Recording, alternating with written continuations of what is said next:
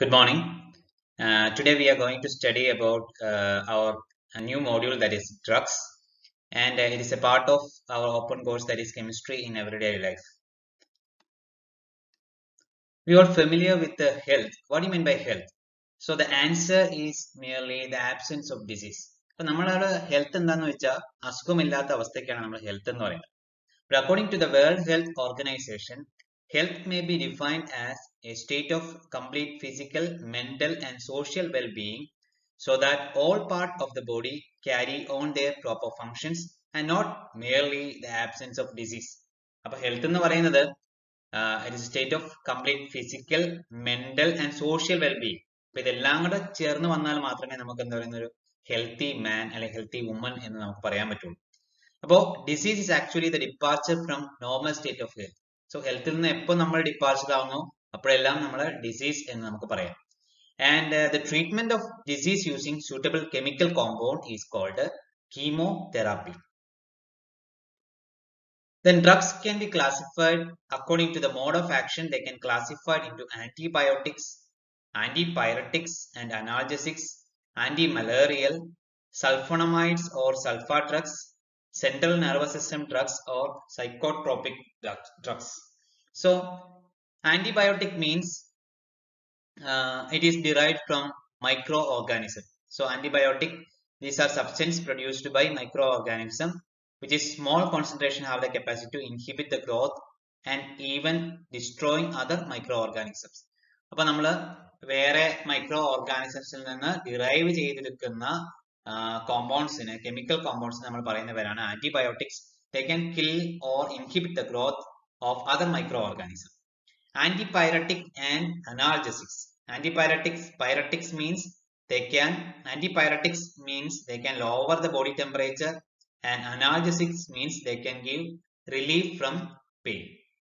Anti-malarial, they are active against the malarial parasites. Then sulfonamide and sulfa drugs, they are actually derived from sulfonanides and are effective against disease causing bacteria. Then central nervous system drug or psychotropic drugs, so that is actually that affects the central nervous system. That like the brain, the spinal cord, and also called psychotropic drugs.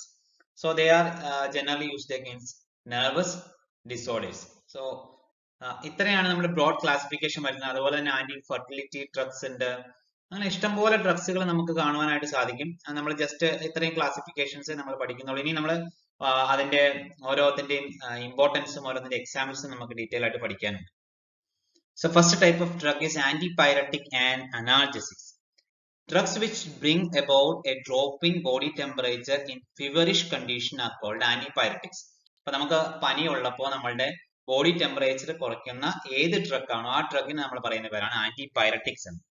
And analgesics are drugs which bring about insensibility to pain without loss of consciousness. അപ്പോൾ നമ്മളുടെ ബോധം പോവാതെ നമ്മളുടെ pain relieve ചെയ്യുന്ന ഡ്രഗുകൾക്ക് നമ്മൾ പറയുന്ന പേരാണ് analgesics. And analgesics may be divided into two groups, that is narcotic analgesic and synthetic antipyretic analgesics. So actually we can see that if we take analgesics, it can bring about it can have an antipyretic action, and if we take antipyretics, it have some analgesic effect and vice versa. So first, narcotic analgesics.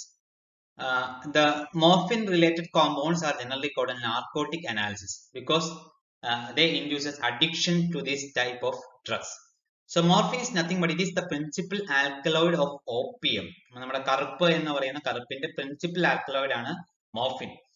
And morphine is powerful narcotic and analgesics in nature. It actually depresses the central nervous system so that there is increased tolerance to pain. അപ്പോൾ നമ്മളുടെ nervous സിസ്റ്റത്തെ ഇത് depress ചെയ്തിട്ട് നമ്മൾക്ക് നമ്മളുടെ pain tolerate ചെയ്യാനുള്ള കപ്പാസിറ്റിയെ increase ചെയ്യാണ് ചെയ്യുന്നത്. അപ്പൊ ഇത് ജനറലി യൂസ് ചെയ്യുന്നത് is used in cases where other pain relieving drugs prove to be inadequate. For example, morphine readily controls pains caused by serious injuries and migraines etc. അപ്പൊ നമുക്കിപ്പോ ഒരു accident വന്ന രോഗിക്ക് അല്ലെങ്കിൽ എന്താ പറയുന്നത് ഹെവി മൈഗ്രെയിൻസ്, നമ്മൾ സിമ്പിൾ മൈഗ്രെയിൻസ്, ഹെവി മൈഗ്രെയിൻസ് പിന്നെ ക്യാൻസർ പേഷ്യൻസ് അങ്ങനെയുള്ളവർക്കൊന്നും ഒരിക്കലും അവരുടെ വേദന അവർക്ക് വേറെ ഒരു മരുന്ന് കഴിച്ചിട്ട് മാറാത്ത സന്ദർഭങ്ങൾ ഉണ്ടാകുമ്പോൾ അവർക്ക് കൊടുക്കുന്ന ഒരു ഡ്രഗ് ആണ് ശരിക്കും മോർഫിൻ എന്ന് പറയുന്നത്. മോർഫിൻ നമ്മൾ ഈ ഒരു സിറ്റുവേഷൻസിൽ മാത്രമേ നമ്മൾ സാധാരണ യൂസ് ചെയ്യാറുള്ളൂ. അല്ലാതെ ഏതെങ്കിലും ഞാൻ പറഞ്ഞില്ലേ അഡിക്ഷൻസ് വേണ്ടിയിട്ട് യൂസ് ചെയ്യുന്നവർ മനസ്സിലാക്കുക, നിങ്ങൾക്ക് യൂസ് ചെയ്യുമ്പോൾ നല്ല രസമായിരിക്കും, പക്ഷെ യൂസ് ചെയ്ത് കഴിഞ്ഞിട്ടുണ്ടെങ്കിൽ പിറ്റേ ദിവസം നിങ്ങൾക്ക് നിങ്ങളുടെ ഹെൽത്തി കണ്ടീഷൻസ് നിങ്ങൾ മാറിപ്പോ. നിങ്ങൾ സോഷ്യൽ വെൽബീയിങ് ആയിരിക്കില്ല, മെന്റൽ വെൽബീയിങ് ആയിരിക്കില്ല, ഫിസിക്കൽ വെൽബീയിങ് ആയിരിക്കില്ല. അപ്പോ ഇതിന് അഡിക്ഷൻ നിങ്ങൾ ഇതാവും. അതുകൊണ്ട് ദയവ് ചെയ്ത് മോർഫിൻ അല്ലെങ്കിൽ നിങ്ങൾ എന്താ പറയുന്നത്, നമ്മുടെ ഡ്രഗ്സ് എന്ന് പറയുന്നത് നമ്മുടെ സാധാരണ മയക്കുമരുന്നുകൾ നിങ്ങൾ ഉപയോഗിക്കുന്നതിൽ നിങ്ങൾ മാറി നിൽക്കുക. നിങ്ങൾ ഉപയോഗിക്കുമ്പോൾ നിങ്ങൾക്ക് നല്ലതായിട്ട് തോന്നുമെങ്കിലും പിന്നെ നിങ്ങളെ അവൻ അഡിക്ഷൻ ആക്കും. പിന്നെ നിങ്ങൾക്ക് ഒരു കാലത്ത് നിങ്ങൾക്ക് പുറത്തു വരാൻ പറ്റില്ലാത്തൊരവസ്ഥയിലായി തീരും എന്നുള്ള കാര്യം ഓർത്തിരിക്കും. Second type of narcotic analgesics is codeine. So codeine is actually methyl ether of morphine. So methyl ether is nothing but, so here we can see that there is one H and this H is replaced with the CH3.